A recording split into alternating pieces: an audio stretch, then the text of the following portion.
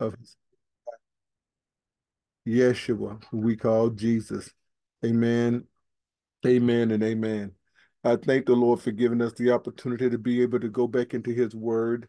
And the last message that I gave, it was talking about specifically that James, would James be accepted in modern Christianity? Would he embrace what we put out as modern Christianity? Because I don't believe it would. Yes, I'm looking for something, and I know that doesn't look good, but I did it anyway. And so what I'm going to do is share my screen so that you can see what I'm looking at. And then we need to get into this because our topic for today is, does the modern church hate God and God's spirit? I mean, hate God and love gods slash spirits that grant wealth. What that means is, do they hate God and they love gods? I should have put that in a little g, that grant wealth. And so now I'm going to share my screen where you can see what I'm looking at. Here is screen share. Here it is. That screen share. Can you all see my screen? Yes. Can you see me? No. Okay. I think you'll be able to see me now. Can you see me now? Yes. Beautiful. We're going back in the book of James, and we got about 5 to 7 scriptures to look at. I did not want to teach this passage like this. I did not desire to teach this passage like this. It's so rich with things that have happened all over the world. It's so rich with things that we and our ancestors have experienced, people in Guatemala, people all over the world. And yet, with all that staring me in the face, I want you all to see how the Lord leads me in such a way that I believe it was of him. So I'm not going to fight it. So we come off of James chapter 4. Let's take maybe 1 minute, 30 seconds maximum to deal with what we see there so we can move into chapter 5.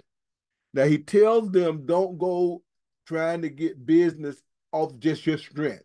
In other words, you say we're going to go somewhere. We are going to go and buy. We are going to get. We're going to get gain, and we're going to stay there a year and do it. They say buy and sell and get gain. And James said, you don't know what your life is. It's like a vapor.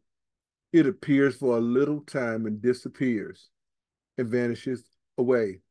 He said we ought to say, if the Lord will live and do such and such.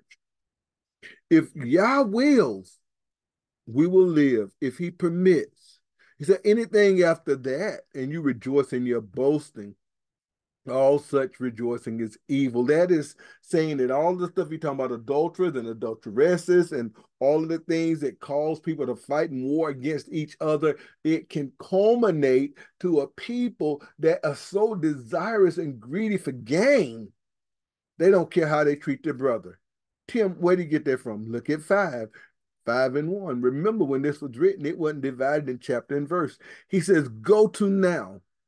Come now. I want you to look. Go to now. Because he used that same thing, see, when he told the people about the rich. Go to now in 4 and 13. You today to say something. So I want you to pay attention. That was a term that they used. So come now, you rich men. Weep and howl for your miseries that shall, future tense, come upon you. Your riches are corrupted. Your riches, when he say your riches are corrupted, that means you got a bad kind of rich. Your rich is not the kind that is blessed. Your riches have become rotten. Your garments are moth eaten. Your gold is cankered, and the rust of them shall be a witness against you, and shall eat your flesh as it were fire. You have heaped treasure for the last days. You have prepared yourself like what they would call a patriot, like they call a survivor, like they call a person ready for nuclear war. Got maybe a bunk in the ground, but if they didn't have bunkers in the ground, but you have heaped treasure. Remember the rich man in the parable in Luke 16? Tear down this barn right here. I'm going to speak it into existence. I'm going to speak it. I'm going to say it. I'm gonna tear that little sap sucker, and that's a bird. Because my dad used to say it, I thought it was cussing. I'm gonna tear that little sap sucker down, and I'm gonna build me a big one, and I'm gonna store all of my goods, and then I'm gonna sit back, relax, and I'm gonna say, so take your knees, eat, drink, and be merry. Slaughter you some animals, bust open some wines, let them, some grapes, let them burst them open, make wine, and dance, eat, drink, and be merry. And the scripture says, out of the mouth of our Lord, and God said to him, thou fool, tonight your soul is required. And whose things will those be? And the Messiah said, so is he that is rich in this world and not in faith. Here he's talking about people. He said, go to now rich men's house for your mistress that shall in the future. See that right there? It will tell you in my thing right here, it says that code, verb, present, either middle, a passage, plural, adjective, because the verb is what we're looking at. You're looking at the verb, and the verb, I should have hit the verb, because when you hit the verb, then it lets you know what's going on here. So your riches are corrupted. It's speaking in the tense of being present, but it's actually future. Maybe Gary can explain it if it need to be done for somebody. But a lot of times the Bible will speak like that, like you are dead and yet you live.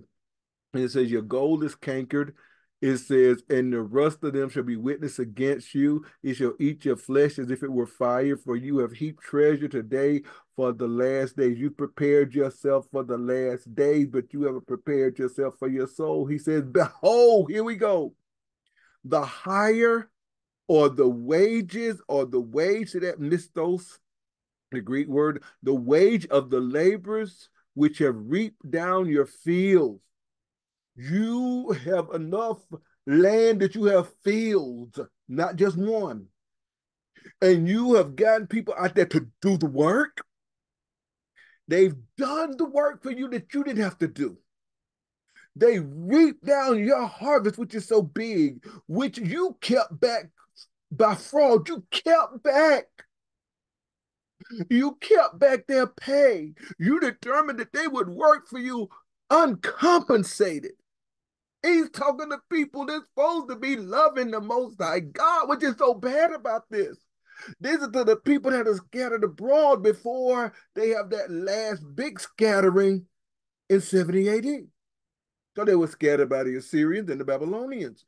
He says, behold the hire of the laborers, which have reaped back your, which has reaped down your fields, which is kept back by fraud, crieth, and the cries of them that have reaped are entered into the ears of the Lord of Sabaoth.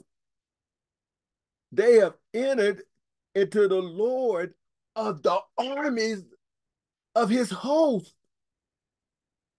In the same way, when Israel cried, and the Most High made Moses come up there on the mountain by putting on the show, why that bush not burn up? Well, someone will check that out. This ain't right here. This ain't normal. This ain't working the way it normally was. And he came up there and he saw. Then the Most High said, first of all, you thinking you coming up here to inquire of me? No, I'm up here getting ready to give you some information. Take your shoes off your feet. First of all, you can't even stand here much longer like that. I'll kill you. This ground is set apart right now. It's holy. Moses hid his face. And those that know the rest of it, the Most High God says, I've heard the cries of my people. and I come down to see about it. And I'm going to execute my judgment on Egypt. This is what this passage is saying. This passage is saying those that are wealthy, those that are oppressed, those that have built wealth. He said to those people, don't be like those. Israel, why in the world are you acting like the Assyrians? Israel, why are you acting like those that are in Babylon? Israel, why are you acting like the surrounding nations that don't know me? I've given you my instruction for peace. I've given you my instruction for judgment. I've given you my instruction to give you wealth that you didn't have to go out and do all of this to get it. I'm the one that promised you in Leviticus 26 that I will make your harvest grow. I'm the one that promised you that your treading would come back to the time it's time to plant again, and your planting would go to the time of picking that, getting the grapes, and that you would have to find somewhere to put your old soil. I said that, but I told you not to follow other nations, other gods, in other words, the custom of the people. So James is saying the cries of them that you have oppressed has entered into the ears of the Lord of Sabaoth. You have lived in pleasure on earth and have been wont on self-indulgent. You have nourished your hearts as in the day of slaughter. In other words, you have been able to go out and nourish yourself like you have slaughtered your animals and just sat down and eat and left them with nothing. Just like a man, another in the same parable, he wanted to just eat the crumb that fell off his table like the dogs. Now remember, the Messiah is giving this passage or giving that parable to his people. Remember, he talked to them in parables because hearing they would not hear. You have condemned and killed the just, and he doth not resist you. Be patient, therefore, brethren, until the coming of the Lord. Be not deceived, brethren. God is not mocked. Whatsoever a man soweth, that shall he reap. Whatever a nation sow, he's speaking to the nation, 12 tribes of Israel. Behold, the husbandman waiteth for the precious fruit of the earth, and have long patience for it until he receive the early and the latter rain. Be ye therefore patient, or be ye also patient. Establish your hearts, for the coming of the Lord draweth nigh. Oh, I know it might seem hard. I know it might seem like you're going to have less. Be patient, for the coming of the Lord draweth nigh. Because we have such a few little scriptures right here, let's read it in ESV and let's move quicker because I want you to see how the word oppression is in here, okay? Come now, you weep, you rich. I'm in ESV. Weep and howl, for your miseries are coming upon you. They are coming. Judgment is coming. I would submit that let's focus in on those of us that are in the position to hire people. Those of us in the position that we owe somebody something and we don't give it. Those of us that's in the position we know somebody's poor and we take the advantage of them because we can. He says, your riches have rotten, your garments of moth eaten, your gold and silver have corroded. I submit to you, this is from the vantage point of the Most High God. Because of the fact we have done what is outside of his will, that which we think is a blessing, look at what he is describing it as. Their corrosion will be evidence against you and will eat your flesh like fire. In other words, you're going to feel this. You ever burnt yourself? You ever touched something hot and didn't know it? You ever laid your naked arm up, you're gonna lean up against the car and you lay, and it's the summertime and you burn it? Have you ever stuck your hand in something that was red hot? Have you ever touched fire and didn't know it was there? You have laid up treasure in the last days. Behold, the wages of the laborers who have mowed your fields, which you have kept back by fraud. I submit to you. Many countries were founded that way. Even this one. How dare we to take on the nature and the characteristic of the oppressor? The modern church, I submit you, the modern church does hate God because Matthew 6:24 said you cannot serve God and mammon, the gods of wealth, the gods of money. Either you will love the one and hate the other, or you will hold to the one and despise the other. You cannot serve God and mammon. I'm going to show you that we hold to one in many cases. They are crying out against you, and the cries of the harvesters have reached to the ears of the Lord of hosts. You have lived on the earth in luxury and self-indulgence, and you have fattened your hearts as in the day of slaughter. You have condemned and murdered the righteous person, and he does not resist you.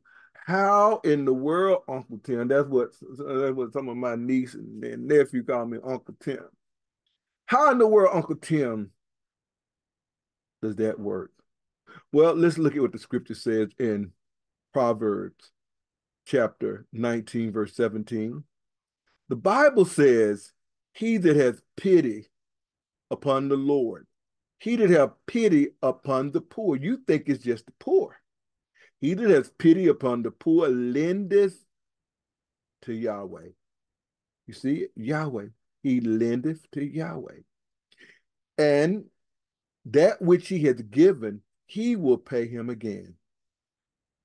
How much more when this person has been a day laborer and you kept back that which was supposed to be his? Listen to what he says in Proverbs 11:24. You want to build riches. We want to build riches. Churches want to build riches in the way that the nations do. But look at what he says. He says, there is that which scattereth and yet increases. And there is that which withholdeth more than is meet, than is necessary, and it tendeth to poverty. The liberal soul shall be made fat, and he that watereth shall be watered also himself. He that withholdeth corn or grain, the people shall curse him, but blessing shall be upon the head of him that selleth it. Let's look at this. There is that one that scatters. The context of this is he that distributes, and do well to people when they're in need, when they're down low. Yah, since you're lending to Yah, he's going to repay. So it doesn't make sense. In this passage, you got these people that's supposed to know, yeah, these are the things that they should have already known. By the time you get to James or Jacobus, who we call James, by the time we get to the apostles, these things are like 1,000 years old that they should have already known. Some of them are over 2,000 because some of them are going to be repeated in the Oldest Testament. And they determine to withhold. And it lends to poverty because when your gold and your silver and your wealth is cursed by God, picture, moth-eaten, corrupted, etc. And it says the liberal soul shall be made fat. Notice this. When you look at Proverbs 28:27, he that giveth to the poor shall not lack, but he that hideth his eyes shall have many a curse. I don't know how many years ago that was, but I credited to my wife that I was telling her, I hate going into the store every time. I can see them when I pull up. Here they come. I can see them looking, eyeing me like when you watch the animal pictures, and the little deer going across there, and the cat kind of hunchback, and he start bend down low, and you see him start scooting toward whatever animal it is, and you can see them. And so I would walk in the store, and I would not look at them. Now, if they got my attention and asked me for something, and I say, what you need? They say, I'm hungry. I said, let's go in there and get you something to eat. Okay? And if they say no, I say, you lied to me. And I probably would still give them something anyway, but I still made sure that I just kept walking. And one day, Andrina said to Tim, the Bible says you ain't supposed to hide your eyes from the poor. It was just like, okay, this is called your solar plexus. It's right there where your sternum is and top of your stomach. It was just like she took a stick or something, like a baseball bat, and held it in and hit me right there. Oh, because not that I wouldn't give, but I knew I was hiding my eye. That's what's called the evil eye in the Bible, really. It's the stingy eye. Because I don't like being taken advantage of. I don't like somebody running game on me. And from that time on, the Lord smote my heart. And so a lot of times somebody come up, or sometimes I'll just look. They don't say anything, and I see they look like they have a need. And if they don't have a need that I know about, but they look like, I said, were you trying to get something? Were you yeah, I'm trying to get some dollars to get something to eat. And I'll give them some money. Sometimes they say, I'm just hungry, whatever you want to give me. If I have time, if I'm on the way home, if I'm not, if I go in there and say, what you want? Can I get a hot dog? Get two. Can I get some chips too? Yep. You want to get a drink? Get you a drink. Give it to them. And sometimes I might still give them some money. Listen to me. I have never suffered because of that. I might look in my pocket one day and didn't have any cash left, but I had my credit card. I have never suffered. Never. I did some work the other day for somebody and got an extra $25 that I didn't even charge the person. That happens. And what I'm saying is I have never suffered because of that. This was part of their heritage. This was part of what the children of Israel were supposed to do. They were supposed to be able to be generous to one another. And so they had learned other things, how to treat people, how to be evil to the person. And so I want to show you something else I want to pull up. And this one that I want to pull up is the Bible tell you, well, I'm not even going to go to that right now. I'm just going to tell it to you because I don't want to hold you long. The Bible talk about you are not to keep the goods of a hireling overnight. A hireling was a day labor. So if you keep the goods or whatever you owe the day laborer, and he cried to God, the Lord will fight for him. The Bible teaches not only do you not pay the day labor when it's day, if that's what he's expecting, because we've had other people to change it. You wait a month to get paid. You get paid every quarter. Wait till the end of the week. And yet, some of us get our money right away. Now, I can understand sometimes a person may get their check once a month, but like I used to tell my sons, if you work for me and the person stiff me and don't pay me, that's really not your responsibility. You working for me. So I taught my sons. I never wanted my sons to think I play with their money.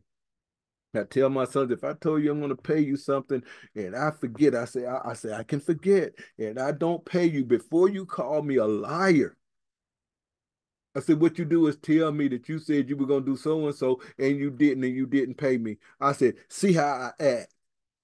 If I say something like that old money, that little bit way back, I said, if I start making excuses, then you call me a liar. Because of the fact, if I promised it to them and they do the work, I believe that that's their money. So I'm bringing that out. Let's go back to what we were working with because I want us to go back to our text so we don't forget our text. I can tell it to you. You hold back that which belongs to others. You're stingy with those that have earned the wage. And James is really saying that there's a curse on you. I don't know if people really catch that or not, but I want to make sure you see it. There's a curse on that person that does that because he's holding back. They reaped and they cried to the Lord of Sabaoth, And this is what he said. There's going to be a day of, you did it like you did the day of slaughter. But this is what I want you to see that modern churches do. Modern churches teach us how to oppress the poor. Modern churches teach us how to hold back. And I want to tell you how they do it. I want you to walk with me slowly. One of the ways that they do it, instead of you being a blessing to somebody that you know that need a blessing, they say, come fill up our house. Come and fill up the pastor's coffers. And you've never really seen the pastor do anything for anybody.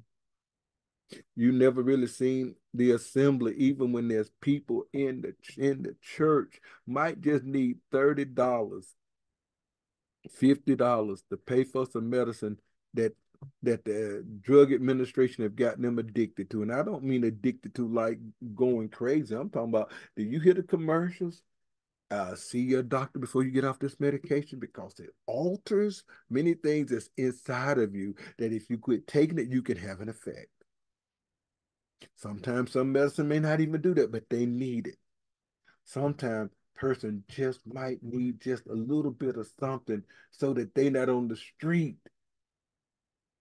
Now, God never told you to take care of everybody's bill, but I want you to look at what he says here. Let's go to Malachi. This is one people love. Oh, they love Malachi. They love Malachi. But I want you to see verse 9, and I want you to see how it really works. 8 and 9. Will a man rob God?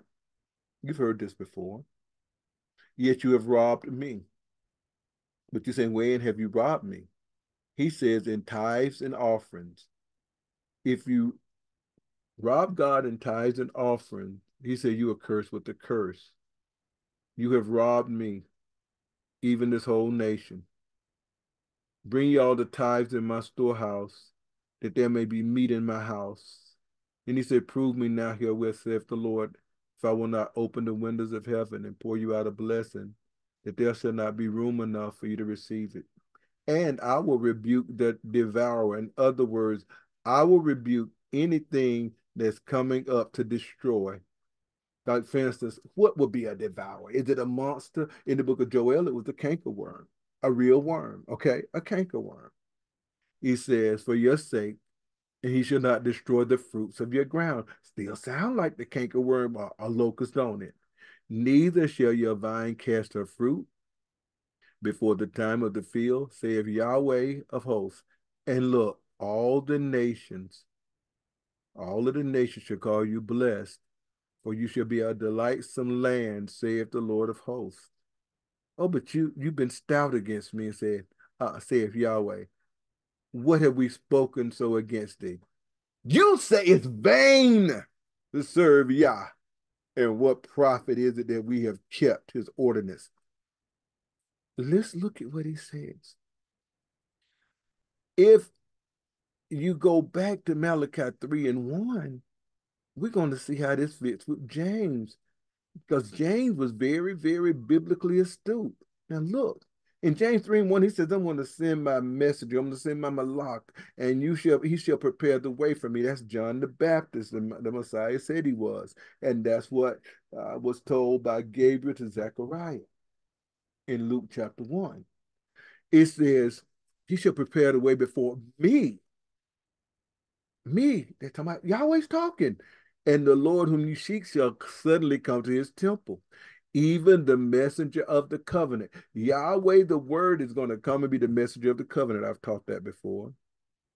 Behold, he shall come, saith Yahweh of hosts. That's the saying, the Lord of Sabaoth. James used that term. What do you mean, Lord of hosts? See the word here? Sabbath. That's where we get the word. How'd you lose that? I hope y'all can still see it. Can you still see it? Somebody say yes if you can. And it says, and who shall stand when he appeareth? He is like a refiner's fire and like fullest soap. In other words, he knows how to cleanse out the dirt, cleanse out the mess. Now let him tell you how to cleanse out the mess. He's going to identify the mess. And he shall sit as a refiner and a purifier of silver. And he shall purify the sons of Levi and purge them as gold and silver. Then It says that they may offer unto Yahweh an offering in righteousness, another word for justice. And the offering of Judah and Jerusalem shall be pleasant unto Yahweh, as in the days of the former years. Notice, and I will come near to you in judgment. If you do these things, he said, I will come to you in judgment. I just saw Andrea come back in. Did I cut you out of the video or did they just do it on its own? I guess she'll answer me in a minute.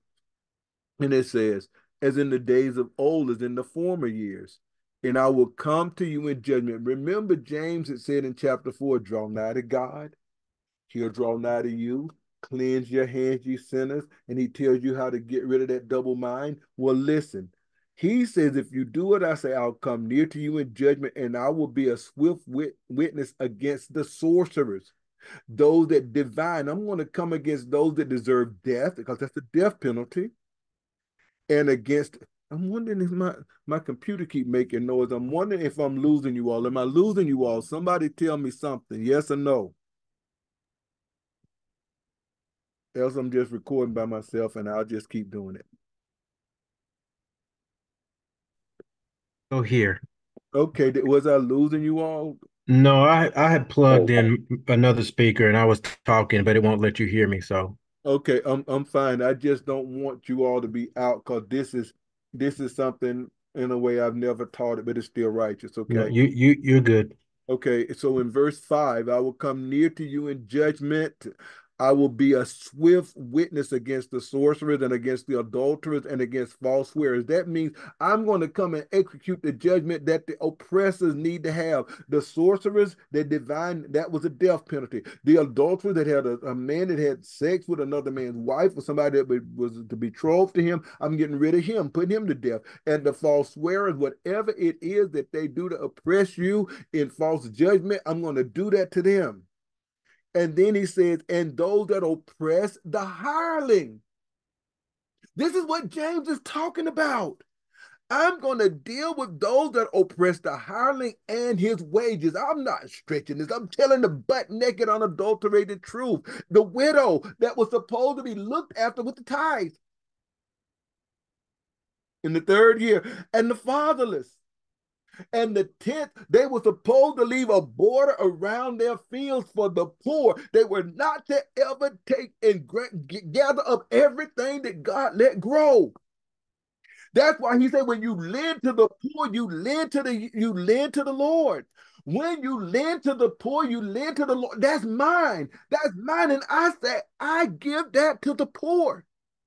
You got people saying, well, a man robbed God because you didn't give the money to the church. And he is talking about the widow. He's talking about the hireling in his wage. He's talking about the fatherless. Look, I come in swift judgments against the false swearers, against those that oppress the hireling in his wages, the widow and the fatherless, and that turn aside the stranger from his right and fear not me, saith the Lord of hosts. Yahweh says, for I am Yahweh the Lord, I change not. How did he change when he came to the modern day church? Therefore, you sons of Jacob are not consumed. Even from the days of your fathers, you are gone away from mine ordinances and have not kept them. Return unto me, or draw nigh unto me, and I will return unto you, or I'll draw nigh to you, saith the Lord of hosts. But you say, wherein shall we return? Will a man rob God? Yet you have robbed me. But you say, wherein have we robbed thee in tithes and offering? He has not said one thing. He has not said one thing about everything that you have goes to a pastor or to a building. He's talking about people. Well, I didn't make it up. But let's look at some of what he says. Here's a distinction drawn between the annual tithe. They would tithe, they would tithe. And what we're looking at is the people that have fattened themselves up as in the day of slaughter, those that have oppressed and kept back wages. I submit to you, if you kept back wages, but you also kept back that which you should have been doing for somebody when it was necessary to have it done, you've stolen, you defrauded them. And we better start thinking about some of this stuff. James even said it earlier. James said in chapter 2, if your brother or sister be hungry and you tell them hungry or need some clothes, and you say, be warmed and be filled, and you don't give them what they need, you say your faith is dead. So, looking at Deuteronomy chapter 14, you remember that Deuteronomy chapter 14. If I'm not mistaken, somebody asked me about that the other day. It might have been Brother Charles or another guy I was talking to. Look at what it says. 14:22 Deuteronomy. Thou shalt surely tithe all the increase of thy seed, that the field bringeth forth year by year.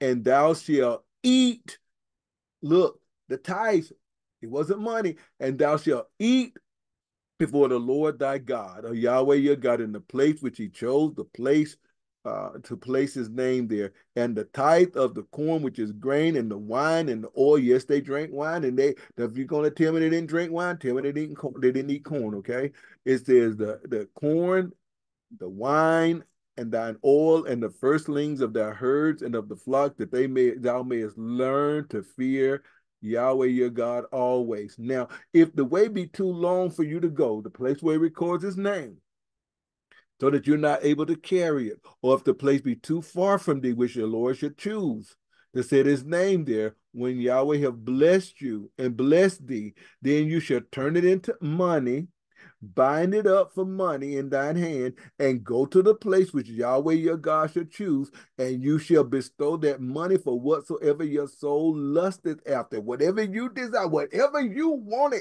eat. Look, for oxen, for sheep, or for wine, or for strong drink. Strong drink, the word hashakar, fermented drink that they made out of the grain. That's what we call beer. Do you say, well, you ain't gonna get drunk? You really?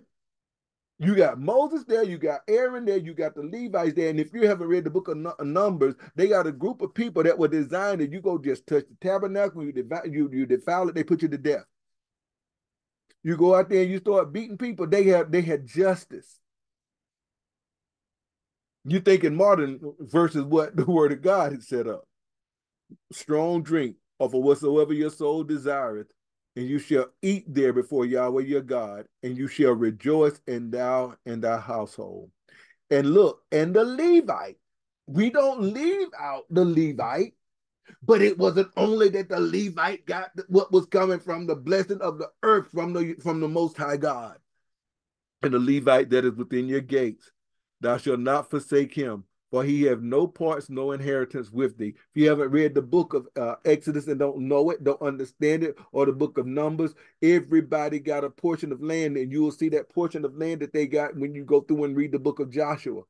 The Levites did not get a portion of land like this is Judah, this is Benjamin, this is Simeon, this is Gad, this is Asher, this is Manasseh. No, and Ephraim at the top. You don't get that. Each one of those places that had an inheritance were to make special room for the Levites, and they would teach the people because Yah said, "I'm your inheritance." That's why when you start seeing things coming from the tithe, that was their support. All right, I just want you to see that. The Levites that is within your gates, thou shalt not forsake him. If you forsake him, you've robbed him. And if you rob him, you've robbed God. I'm saying, how do you say that to him? It's because of the fact he said, I'm your inheritance. And since this part of the type that you give it on a regular, whenever you have your harvest, is mine. And I said to you to do it, just like when I say put the murderer to death. I don't go out there and I tell you to do, you do what I say. If I say help the poor because that I'm taking care of the poor, you do what I tell you to do.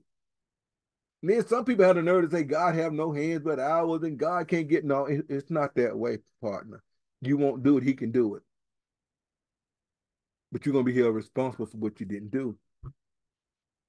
Jeremiah said one time, I'm not gonna speak in his name anymore. And it got a little hot on him. He said it was like fire shut up in my bones and he couldn't forbear. Verse 27, and the Levites within your gates of your inheritance. I didn't give them plots of land.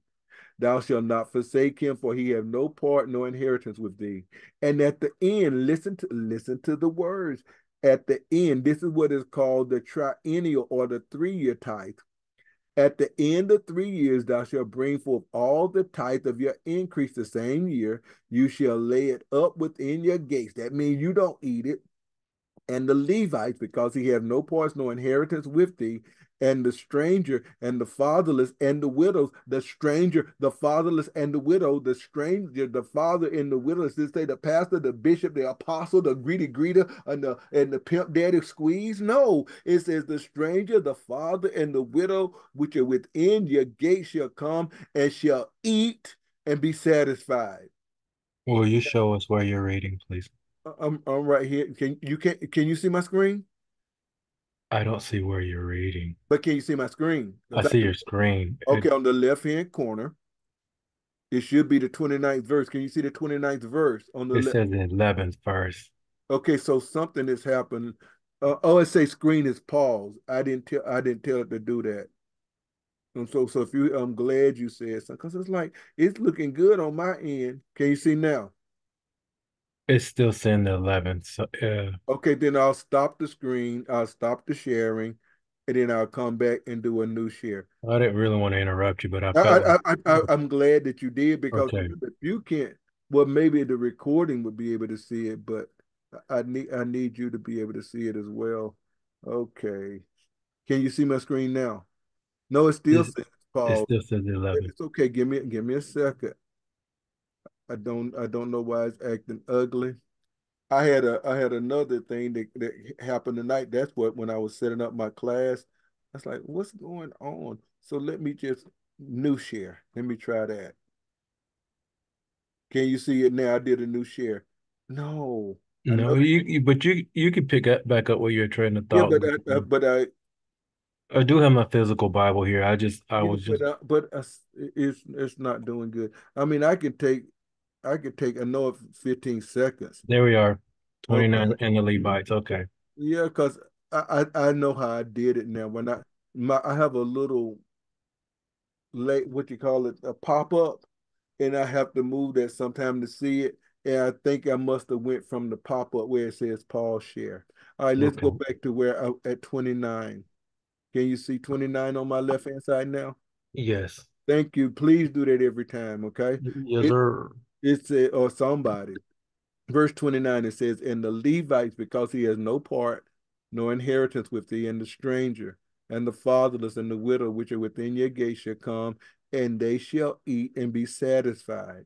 That Yahweh your God may bless thee in all the work of your hand which you doest. And so we rob God when we start telling people all the tithe that they ever give got to go to the pastor or that building, and we won't do anything for anybody else. Even the Levites had to pay a tithe out of what they got because they were supposed to participate in that. And if you have to just go to your assembly, and that's the only way you can be a blessing to somebody, you're not as good a man as Boaz was. You're not as good a man as James said you should be in James chapter 2 when somebody's hungry and you won't give them anything. It would have been something if he'd have told you to go and take them home and keep them in your house because a lot of times they would take them home and feed them. And I'm telling you now, if I feel it's safe, you could come to my house and we can go by to a restaurant. Because the Bible has taught us wisdom. And somebody say, well, you don't say that in the scripture. Well, you haven't read all the scriptures, so you need to be quiet when you talk to me like that. So that is what I wanted to bring up. But I want to show you how the modern day church have really blown it, have really came to the place that they rob God Most High. They keep back the wages because they want wealth. And I'm going to submit to you that very thing that we want, the Most High God has taken from us. Let's look at Isaiah chapter 57 and let's go to verse 1. Isaiah 57, verse 1. The Bible says through the prophet, cry aloud, spare not, lift up your voice like a trumpet and show my people their transgression. Isaiah, do it loudly. Don't whisper it. He says, in the house of Jacob, their sins. Yet they seek me early. They try to draw nigh to me and delight to know my ways as a nation that did righteousness. Notice they come to me under pretense. Like when we talk about a church, when we talk about people that they love to sing every service, love to sing, the pastors love to, and they love to do a little walking, dun, dun, dun, dun. They love to sing, they love to do things as if they were righteous. Look, they seek me daily. Wait a minute. They show them their transgressions in the house of Jacob, their sins, yet they seek me daily and delight to know my ways as a nation that did righteousness and forsook not the ordinance of their God. We do wrong and we still want to worship.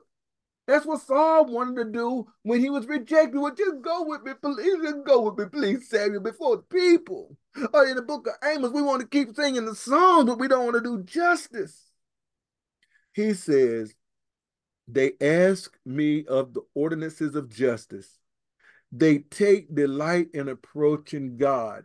Like they told Ezekiel, come sing one of those others. Speak again, man. It's like a lovely song when you talk, but they don't obey. He says they take delight in approaching God. Wherefore have we fasted, say they, and you don't see it? Wherefore have we afflicted our souls, and you taketh no knowledge? You want to know what fasting is? Afflicting your souls. As if you were already mourning, or if something had already happened, you force yourself in the state of afflicting your soul, okay? Behold, in the day of your fast, you find pleasure. You exact all your labors. Now, this is what I really want you to see this. I'm going to pull this over here to ESV. Now, notice when I pull it from the ESV, it's got a word in here that made me do it because when I was going through it, I said, "Oh, this needs to be shown." So in verse 3, why have we fasted and you see it not? We have humbled ourselves and you take no knowledge of it. But in the day of your fast, you seek your own pleasure and oppress all your workers. Isn't that what James was complaining about? Isn't that what James was talking about? You oppress your workers, and by extension, when you don't do for those that I've already set aside a certain amount of what you have to be a blessing, especially to your people, especially to the people of God and the widows and the orphans, you oppress by defrauding them. And in the case of your workers, you still make them work. I would go there. I would go there, but we know our nation was built like that. But notice, and they were Christians, and oppress all your workers. Behold, you fast only to quarrel and to fight and to hit with the wicked fist. Fasting like yours this day will not make your voice heard on high. You can come up here and you think James gonna embrace your church because you sing or because you call a fast, a 21-day fast, and you don't do the will of God. You're crying out for justice and you're not just yourself. And you think that's gonna make Yah here? Remember, he said you ask and you get not because you ask amiss, you ask wrongly to consume it upon your lust. He says, is such a fast that I chose? Now notice he's gonna tell you what kind he chose. A day for a person to humble himself is to bow down his head like a reed. King James will say bulrush, to spread sackcloth and ashes under him. Will you call this a fast and a day acceptable to Yahweh?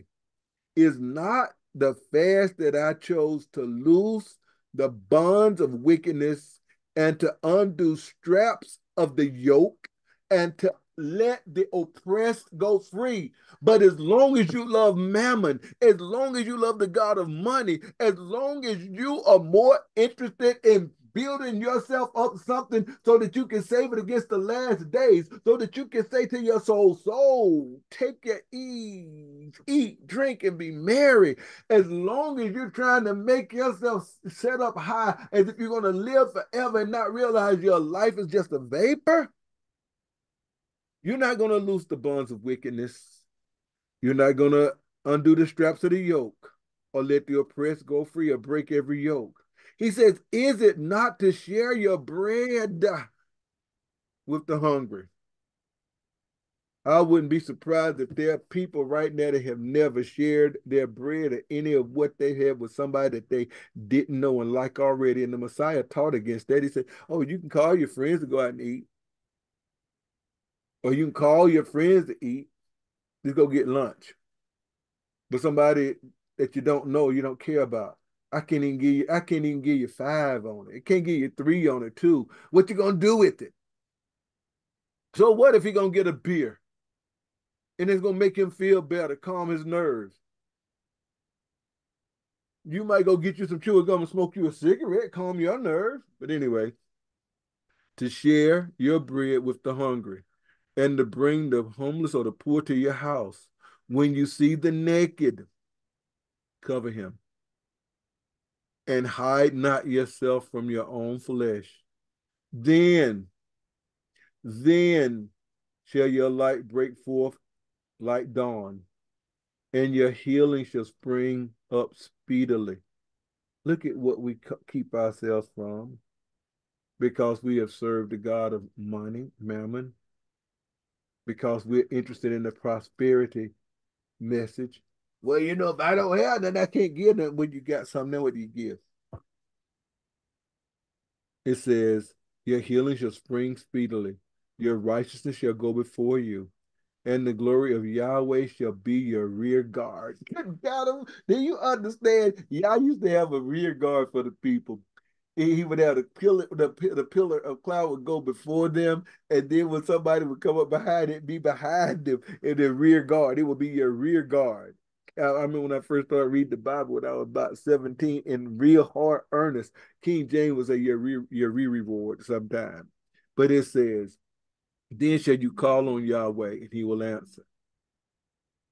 We want these prayers answered. He's going to talk in the 5th chapter about getting prayers answered. Then shall you call, and Yahweh will answer. You will cry, and he will say, here I am. If you take away the yoke from your midst, and pointing of the finger and speaking wickedness, slandering, if you pour yourself out for the hungry and satisfy the desire of the afflicted, then shall your light rise in the darkness and your gloom as the noonday. We don't have to travel around the world to do this. One night I was working downtown Atlanta and I saw stuff I hadn't seen before because it wasn't always like that in downtown Atlanta. Then shall your light rise as the darkness, and your gloom shall be as the noonday, and Yahweh will guide you continually. What kind of promise is that? If you've been being led of the Lord, he said, I will guide you.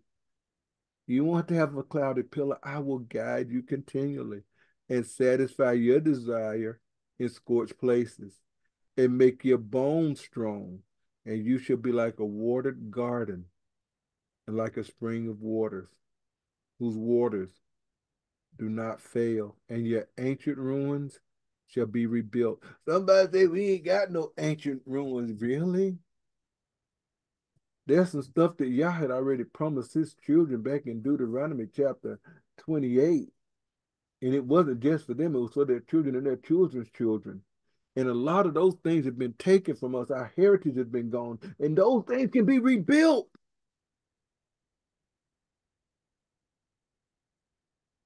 We don't look and care. So when I was looking in James, and I said, let me, and I was working through, God knows I was, and I was just seeing the rich men, 5 and 1.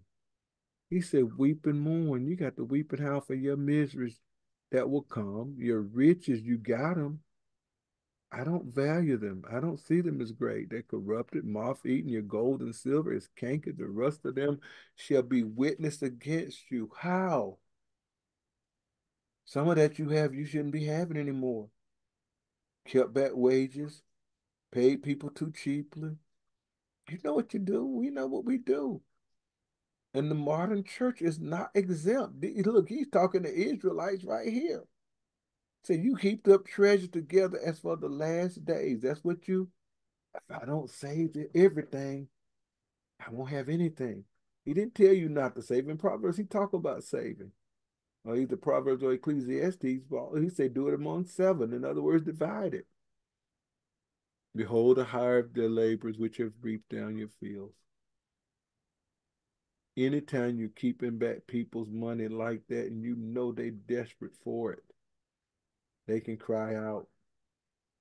I was going to pull up the scripture on the hireling, and I don't remember where it is. Andrina can look it up for me. It was in one of my notes, but I was going to lose my flow making my mind remember where it was. I think it's in Deuteronomy. It's in both of them, but anyway, you kept back by fraud. They cry, and the cries of them which have reaped, which have done your labor, which have done your work, which have cut your grass, which have moved rocks out of your yard, which have carried off and hauled your stuff, which have washed your car, which have kept your, whatever it is. Sometimes business people in the church don't even want to pay the members right. But anyway, the cries of them that have reaped have entered into the ears of the Lord of Sabaoth of armies. You lived in pleasure, been wanton, and nourished your hearts as in the day of slaughter. This is what was done to our ancestors. Many times they would have a great big slaughter and eat many, many, many meals. I've read about it. And they might let the slaves let them have the inside that the intestines full of defecation or the nasty feet while they ate many meals and drank and wore all kind of fancy things. Yeah, I was looking. And if you can see some wrong that was in that right there, what about some of the things we do? If you've never given to the poor, if you've ever turned your eyes and not try to be a blessing to somebody, when you knew it was safe to do so, it seemed safe to do so, then remember you missed an opportunity to lend to the Lord. He gave you an opportunity to sow some blessing or sow a seed, as they call it. You think all your sowing seed is cash out, push pay, Venmo, all of these things to a church. And sometimes the message wasn't even that great. Well, I'm not going to denigrate people that give to a church and the church does something for the community. But a lot of times, the only time people will give to a church is if they can write it off on their taxes. The only way. If I can't write it off, you get nothing because it'll hurt me. God's watching. So I submit to you that we realize that the Most High God knows the modern church is different. Jesus said you can't hold to one without despising the other. Do you hold on to I got to protect myself and I can't give away anything? I got to build my wealth. I can't do that right now. When I get wealthy enough, it don't matter, then I can do it. You're holding to one. You're despising the other. You're loving one as you adore and that you honor and you elevate. You honoring one. The love for the Most High God will cost you in time, life, and your income. But often he's using us to water, nurture, and fertilize the lives of others that he's not down here doing with his own hands. And when I say hands, I know he doesn't have hands like we say, but he can if he wants to. He's appeared as man before. Hand is the symbol of the Hebrew letter Yod. It means power. With that, I'm going to say I hope I provoke some of us to look at how we treat the poor. Look at how we treat the poor that are really poor. I didn't say not be kind to some of those that are on drugs. They're in that situation. I didn't say don't be kind to those that you think they're scamming and you don't know. But those that you really do know, those that you really do know. I'll end with this. I used to go to a church when I was younger, and once a year we would have a convocation. It would be in August, and I lived in the city where it was, and I was in sales. I was dealing working at a cemetery, and I would sell the property pre-need so that people didn't have to wait to the last minute to buy their buy and get their arrangements, and I could do that and get a discount, etc. So I ended up going to one of the sisters' house. She was an old sister, and she would sit in a certain place in the right hand side. I can see that place. Her and another sister that kind of looked alike. They were old. They wore their hats, and went to her house and I saw a big hole in her floor. I didn't know how to fix it at that time, and I went and told some people that had authority and power. I said, "Can we get some men together and fix it?" See, I knew that we could fix it because I had worked, helped building churches in South Carolina, two or three places in South Carolina, and different places. We get together and we build churches, like or build additions from the ground up. From the time you have it scraped off and put down crushed run and put the plastic over it, we've done that. And I would watch her have to pay because I think she had a wheelchair. She had to pay somebody at the time was $15 a week to bring her back and forth to church. And it vexed my soul. So a lot of times they would come by and they were gonna do special things for special people. I wouldn't participate. And the thing is that how many other people I had seen people like that before in the Most High God, and I got another brother on the line with me. Sometimes we'll be working, the Most High will just prick our heart. This person can't afford to pay me. In fact, tell my wife that such and such, I did this. I don't see that this person can afford to pay me. And it's like, so you did it anyway. It's no big deal. I she don't say it like this, but it's like I'd have thought less of you if you wouldn't have helped the person. So I'm trying to provoke us to make our light shine like the brightness of the noonday, that the nations will call us blessed, that we don't just know righteousness and judgment when somebody does us wrong, but righteousness and judgment when we can relieve the oppressed and some that are afflicted. Please consider this. This is what James would be looking for. Now, James never override the Christ, but if we can't provide that which he was looking for, and he had the Spirit, how much more do you think that the Most High and his Son looks upon us as being those that will defraud those that are in need? Father, thank you for your word. Thank you for your power, your gift.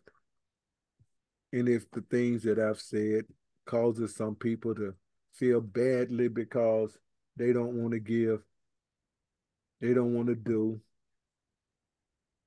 then Father, I ask you to break stony hearts. Cause people to see you keep your word. You keep your word. Teach us wisdom to know how to judge righteously, do righteously, so that we can reflect you in the earth. Amen. Amen. And even so, amen. This class right now is open for discussion. If there's any to be had, it's open right now. Even if there's any disagreement with what I say, that's fine. Bring it on. It's a good message. And I like the part where you added that tax thing. That tax thing can tempt somebody because if that start putting you in a what they call a lower tax bracket and you get more money back, which should be our own in the first place, but that's another whole story. Um, I think it's James and Galatians when Paul corrected Peter. Yep. I think it's I Galatians start 2. getting Galatians a little bit mixed up with Acts and stuff, but he said, remember the poor. Oh yeah, Galatians 2. He said we always do. That's And good, Gary. Let me turn to that. it's really interesting. And you know, we need that doctrine, but the scriptures will teach us what true love is. And he's very forthright with correcting him is like you don't love these people. Now I'm in Galatians 2 a little bit. It's He's 2 and like, 10. Peter, you Sandwich. showing dissimulation. You doing a little. I'm not hypocrisizing. You've been a hypocrite. You've been a hypocrite. That's not showing true love to these people. You confusing them, and then go on later on and say, but remember the poor. And I remember well, maybe not the first time, but one of the first times that I read it, and it just like out of all of this book, Hmm. it's like he's like, but don't forget about that. Let Don't me forget. let me read it. Let me Go read ahead. it. Galatians 2 and 10. He says, first he just said that, they gave him the right hand of fellowship, 2 and 9, that we should go unto the heathen and they to the circumcision. Only they would that we should remember the poor. He said, the same which I was also forward to do. It's Yeah, like, and it's really amazing because when we look at the scriptures, uh, there's a deficiency. That's not the word I want. There's a lack. There's a need for so much, and we've been talking. I think several messages, both ones you've given and ones that I've given about suffering, and often there's a suffering that's necessary. And let's say the way the Lord will use suffering to help us mature, the way the Lord will use suffering to help us understand that we should depend on Him. And here we are representing Him and we feed. And I know it may not be the exact same thing, but He told Peter, feed my sheep. And mm, it's not just, it's the physical as well as the spiritual. So you got people coming into the body because you got all these humanitarian people doing stuff, and a lot of time they got these ulterior motives. I'm gonna give you this, but there's some strings attached that you don't even know about yet. But when you can love out of a pure heart and say, I'm doing this for you, sometimes it may not even be that you're gonna even say something, but you helping to give a provision, which is what the Lord gave in the beginning. They had everything that they needed, and then they walked away from, I'm talking to Adam and them. Let's say Adam. He's like, provide for you. So to be able to provide from a pure heart and not, so I'm gonna check this off whether someone is gonna ask for tax or not. To see that this is I don't a love that the Father has given me for His creation. Not I'm doing this for an organization, not that I'm doing this to look good, because those Pharisees would do stuff to look good and to be held or esteemed in the eyes of the people. And it made me think of that. There was another verse that I thought of, but I enjoyed the message. It was really good. Um, we have a problem. When I say that, I'm not saying necessarily us, but in the so-called body of Christ. And again, I do think of what they people refer to as the Good Samaritan. You know, we got to get it right in the body of Christ, and then we do that they can see that the Christ. Okay, this is another time when I read. It was one of the first times I was reading the Gospels. And Jesus said they've been in with us for like 3 days, right? We need to feed these he people. did. But you see right there, Remember when we used to go visit other churches when we were younger, how at least our church would feed them because our mama and our aunt, they were cooking everything, and yeah.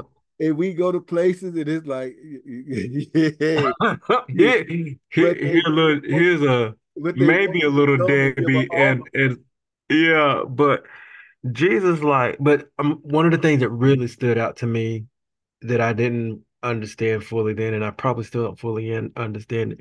He fed them physical food, but he had given them his word. But he was like, he asked them a question, y'all ain't got no food.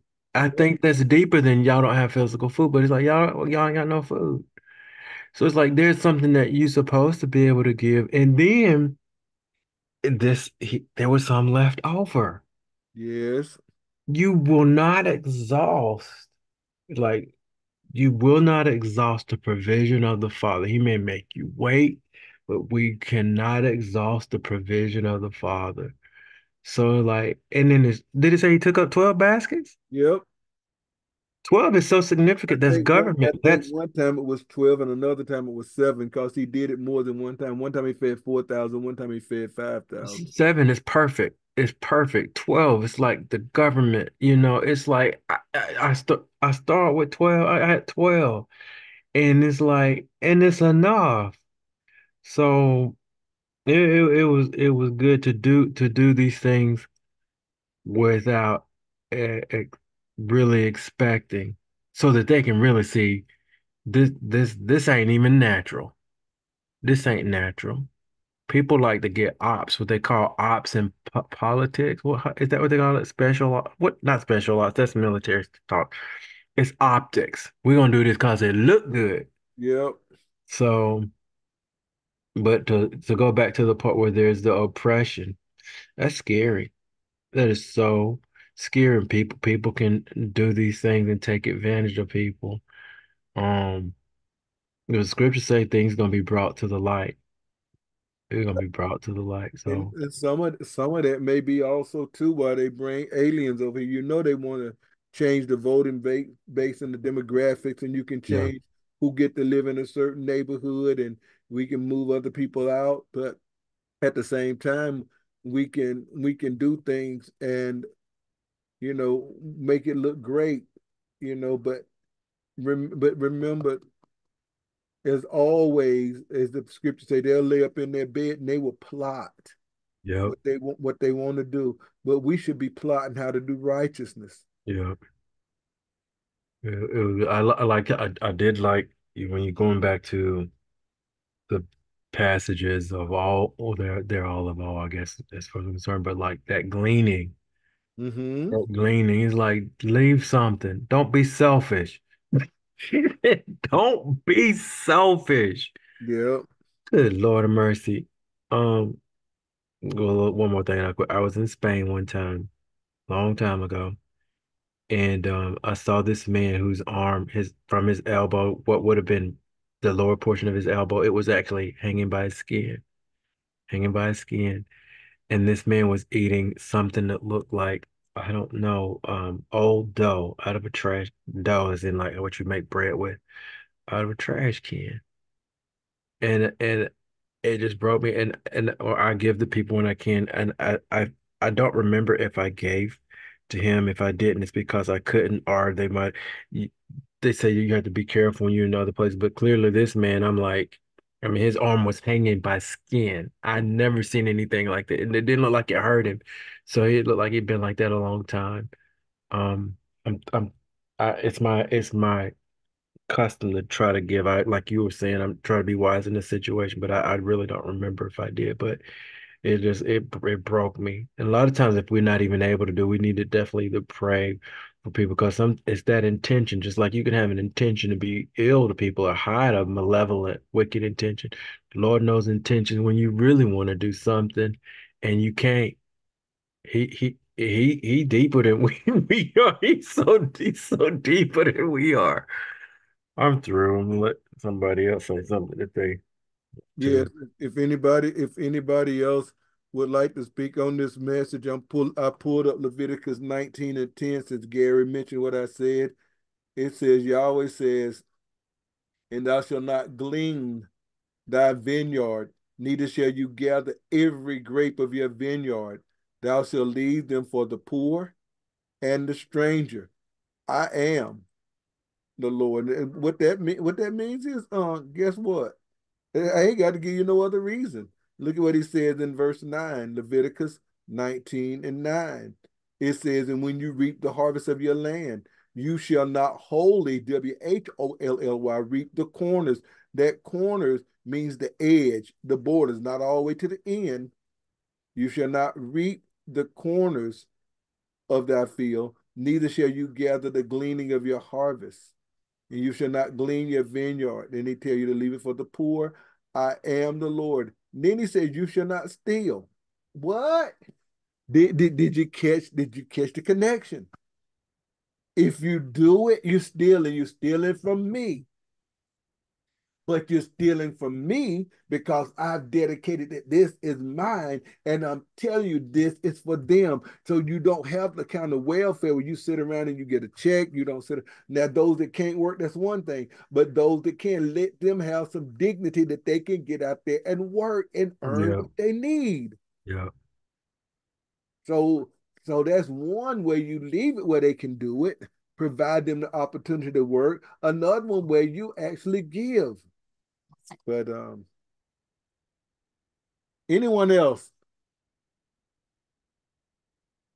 There was a man who had a big barn, a lot of Yes, land. He was feeling good about himself, yes. and he seemed to have a tight fist, not to hit people, but it's like it didn't seem to open. And he said, "I'm gonna do some stuff." You know, James said, "You say if the Lord's will, it don't look like he included the Lord in anything."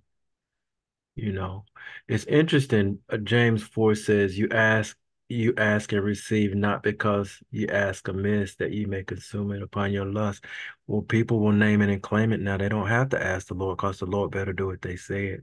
That's not what James said. And it don't look like this guy who said, I'm gonna build myself some bigger barns.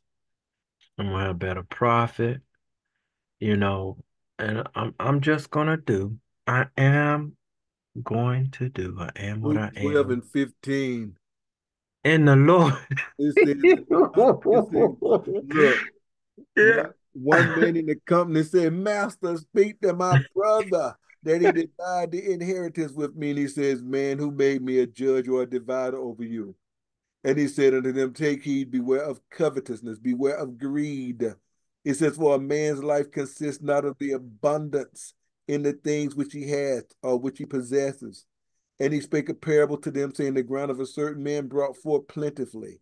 And he thought within himself, saying, What shall I do? Because I have no room to bestow my fruits. All the poor in the world. But he says, and he said, This I will do. I will pull down my barns. I will build greater, and there will I bestow all my fruits and my goods to myself. 19. And I will say to my soul, So thou hast much goods laid up for years. Take thine ease, eat, drink, and be merry. But God said unto him, Thou fool, this night thy soul shall be required of thee. Then who shall those things be which thou hast provided? So is he that layeth up treasure for himself, like for the last days, and is not rich toward God. Gary, this was one of the first messages I preached probably maybe 30 years ago. Because I looked at that man's life consists not of the abundance of the things that he had. And I went over here to John at this time, John 10. I think it was 10. It might, let's say 10 and 10. Uh, he says, the thief comes not but to steal, to kill, and to destroy. I am come that they might have life and have it more abundantly. That based on what he said when he talked about the man in that parable, it's not consistent of the things that he have. It's not consistent of his riches. It's consisting of having him as Yeah. their good shepherd. Anyway. We can contrast Mm-hmm. this rich man with who you mentioned, Boaz. Mm-hmm. They both had, but the the inclination of the heart first to be the fathers and then to have a concern for others. They're both wealthy. And I do believe that the parables often Christ is talking about his own people.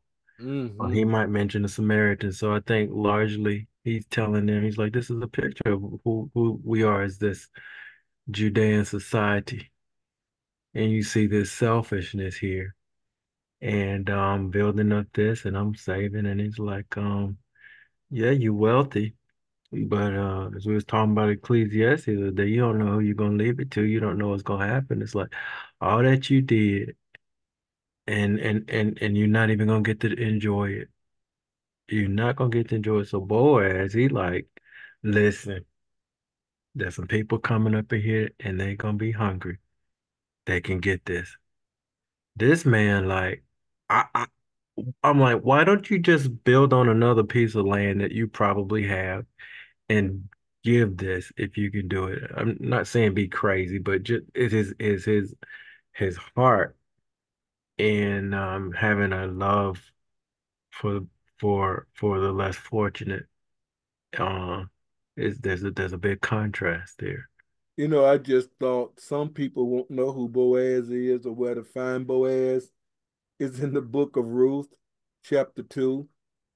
May I read 3 verses, give you a taste of who kind of person Boaz was? Well, you already know, but for others that don't, Naomi had gone to a country to get away from famine. Her husband, and her sons. Her husband died, and the 2 sons died. So she and the 2 widows were left. One widow stayed in Moab, and one came back with her because she said, "No matter what I see physically, I see what kind of person you are, and I want your God, and I want your people."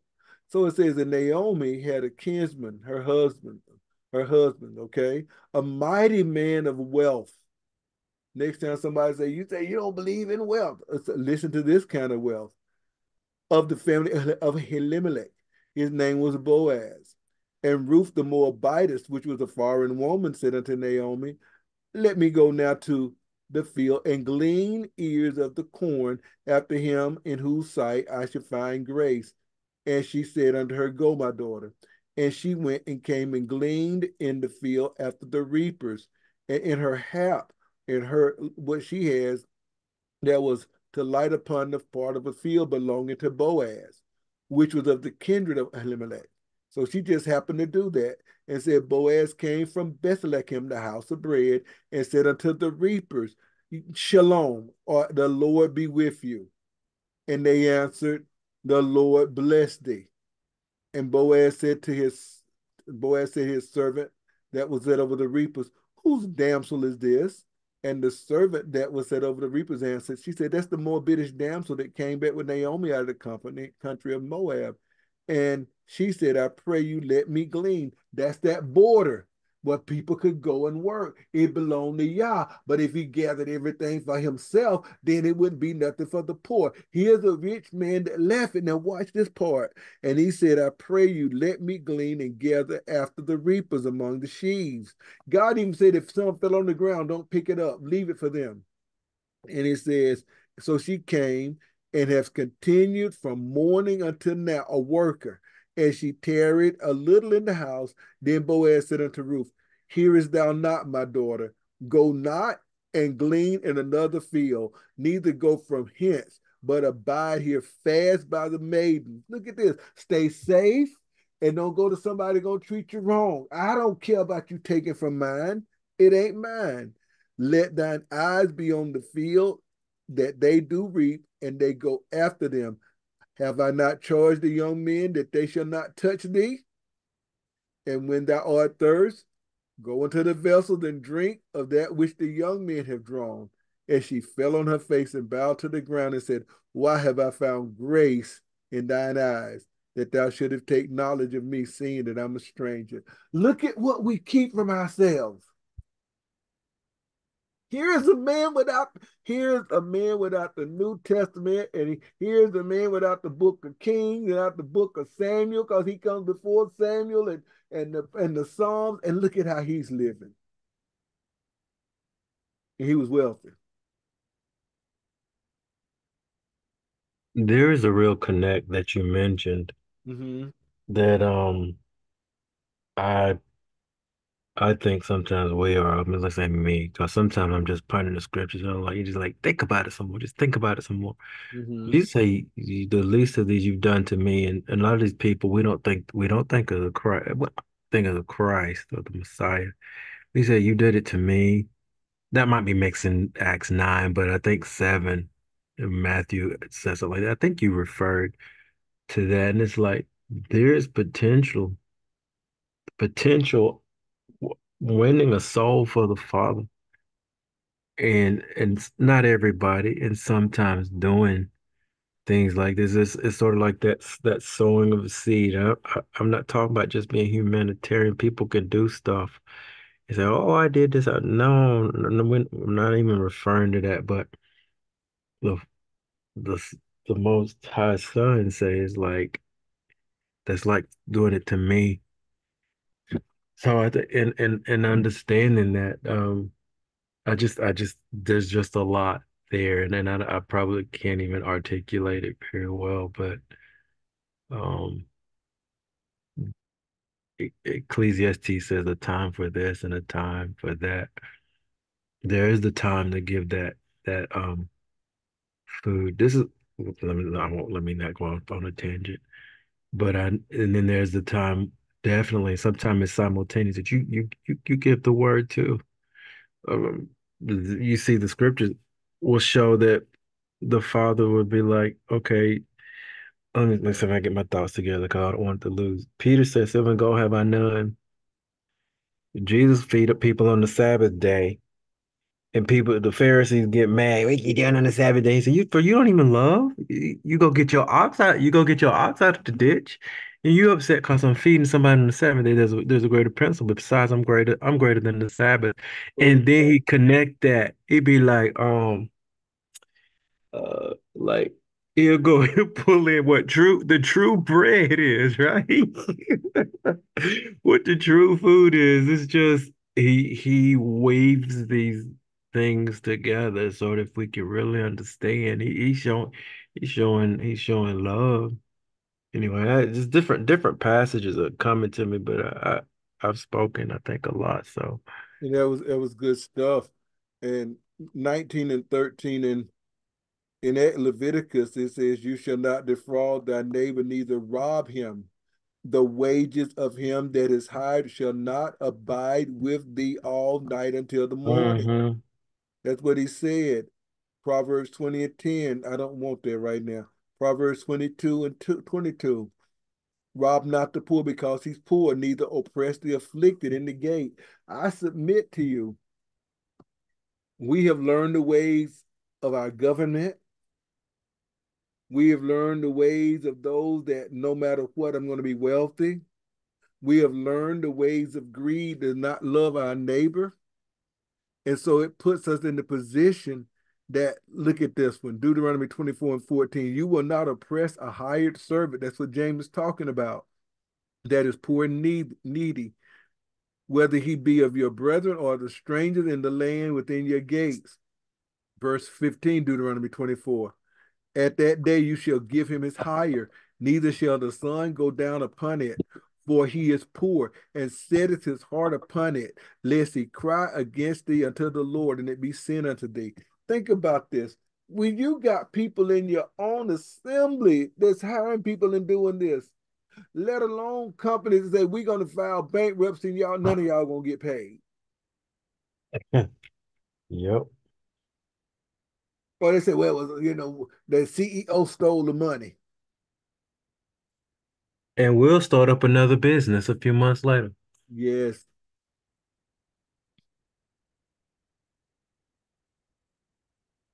Anyone else? The lovely Andrina, she's still there because she kept going out and coming in for some reason. I saw it.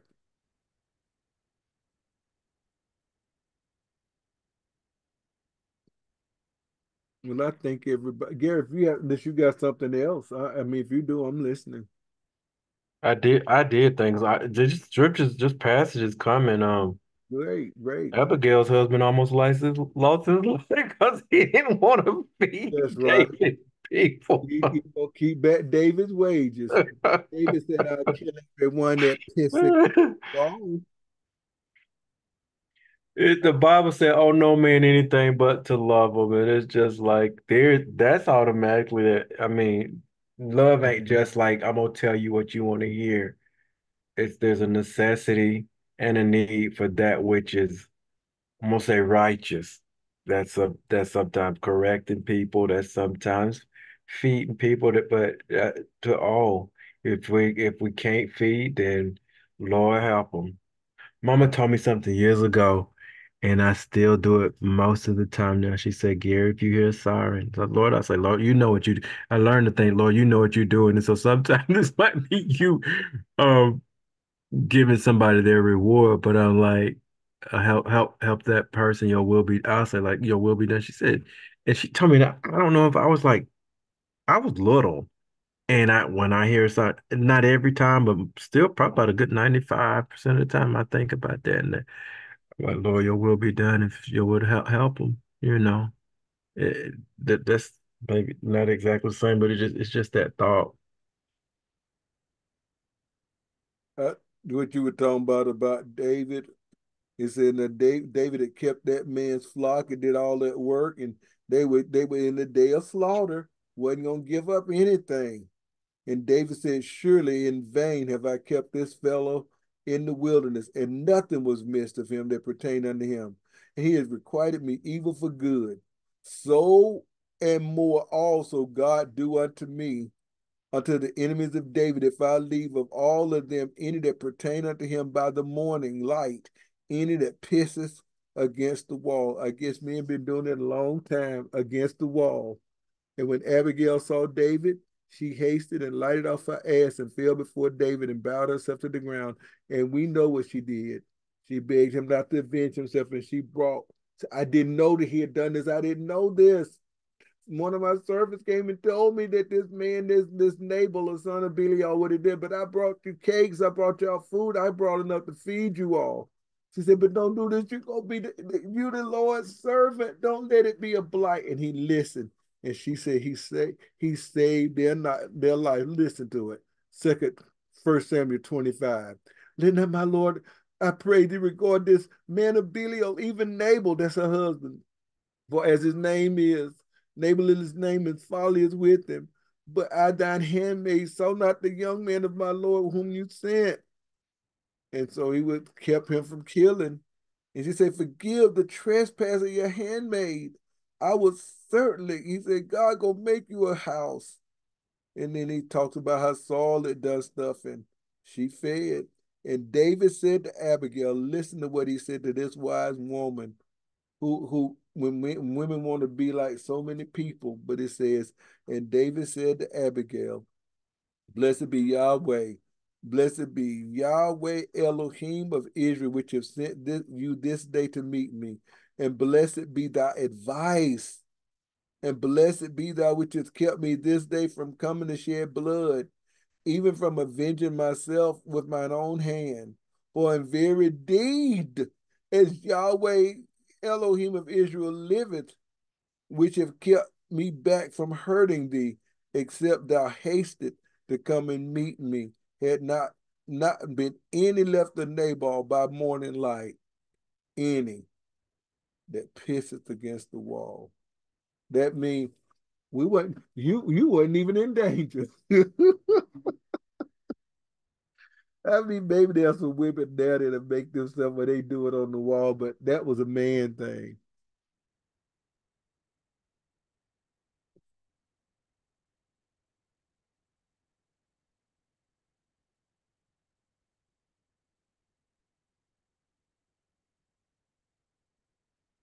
Nobody else? Well, I thank everybody for joining us. May the Most High God, who is blessed forever, amen, bless us, keep us, make his glorious, righteous face shine upon us, be gracious to us, and give us shalom. Amen, amen, and amen. Good night, everybody. I really appreciate this. This is one of those kind of messages that say, there's still room for growth. Good night, everybody. Good night. Love y'all. We love you too.